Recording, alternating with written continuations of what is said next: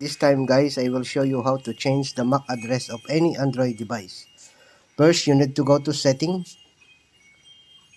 and then go to Wi-Fi and then connect to the Wi-Fi you want to connect. I'm already connected to my Wi-Fi which says name Boyet Home Fiber 5G, and then touch it.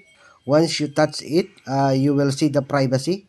Under the privacy is the device MAC address. You need to touch it again, and then you can set to random MAC address if you want to change the MAC address of your device. Now I will click the random MAC address, and my MAC address was set to random. I will check it again guys. As you can see in the privacy, my device MAC address was set to random.